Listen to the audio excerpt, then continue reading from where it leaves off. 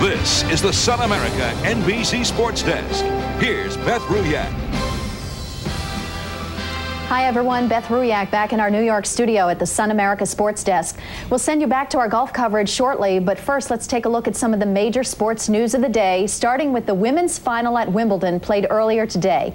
It matched 16-year-old Martina Hingis playing in her third straight Grand Slam final with 28-year-old Novotna, whose previous appearance in a Wimbledon final is best remembered as one of the worst collapses in Wimbledon history. Hingis and Novotna had met 5 times before, and Martina had won 3 of those meetings.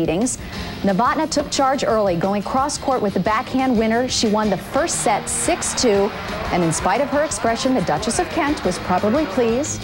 Second set, Hingis sends this backhand winner down the line to go up 2-1. She went on to take the second set 6-3. Third set, it's break point for Novotna, who has an opportunity to go up 3-0, but Hingis makes, watch this, a beautiful shot on the run to win the point, and she went on to win the next 5 games. Now, Novotna serving on match point for Hingis. She returns a cross-court forehand for the match, 2-6, 6-3, 6-3. Martina Hingis takes home the silver platter and a check for nearly $600,000. After the match, Hingis spoke with Bud Collins. We don't have too many 16-year-old champions around here. You're a little older than Charlotte Dodd was 110 years ago, but I don't think she played anybody like Novotna. How did you turn it around?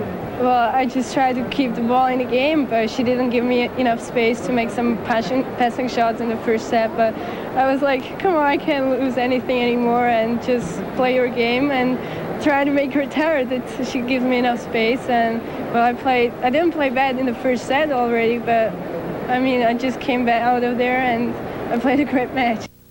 She did, and the 16-year-old becomes the youngest player to win Wimbledon this century.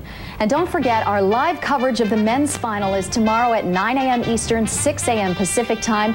Top seed Pete Sampras tries to win his 4th Wimbledon singles title against unseeded Cedric Pioline of France.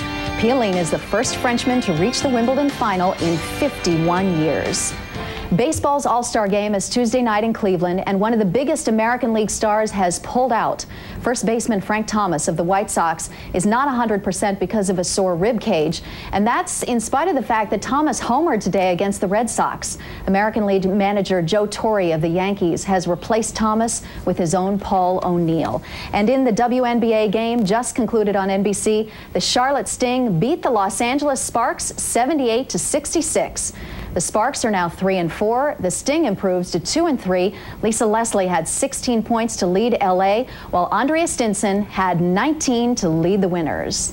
Time for more golf as we send you back to the Celebrity Golf Championship in Lake Tahoe, and we'll see you a little later. This has been the Sun America NBC Sports Desk. Sun America, the retirement specialist. Okay, thank you, Beth. As you can see, the stellar weather continues here.